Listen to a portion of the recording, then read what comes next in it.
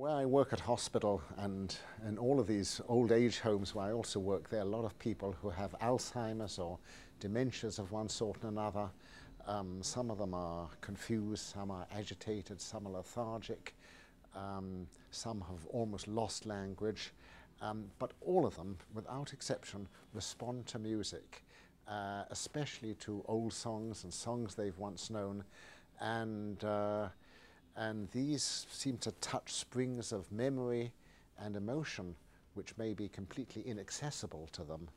And it's most amazing to see people who are out of it and dull sort of suddenly respond to a music therapist and to a familiar song, and first they will smile and then perhaps start to keep time, and then they will join in and sort of regain that part, that time of their lives and that identity they had when they first heard the song.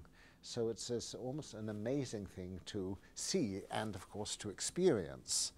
And that sort of lucidity and pleasure can last for hours afterwards. A common thing in Alzheimer's is to lose one's memory for events, and really to lose one's autobiography, to lose one's personal memories, and they can't be accessed directly.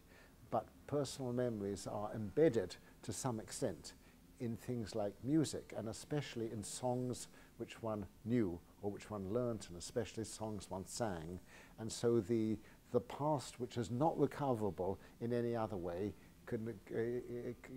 it's sort of embedded as if in amber in the music, and people can regain a sense of identity, at least for a while. One doesn't have to be especially musical to respond to music, to recognize music, to react to music emotionally, and virtually everyone does, and they will continue to do so despite a severe dementia. And in a severe dementia, one may have lost the power of language, one may have lost most of one's event memory, so one can remember very little of one's past, but one will always remember songs one has heard and sung and familiar music. And music itself will, the parts of the brain which respond to music are very close to the parts of the brain concerned with memory and with emotion and mood. And the familiar songs will bring back memories which perhaps of when the music was originally heard, that it was an outing, it was something on Coney Island, the kids were there, and all this which has been lost in amnesia will come back and can be embedded in a familiar song and can come back. So really, I mean, basically in amnesia, whether or not it's with Alzheimer's, you lose your life.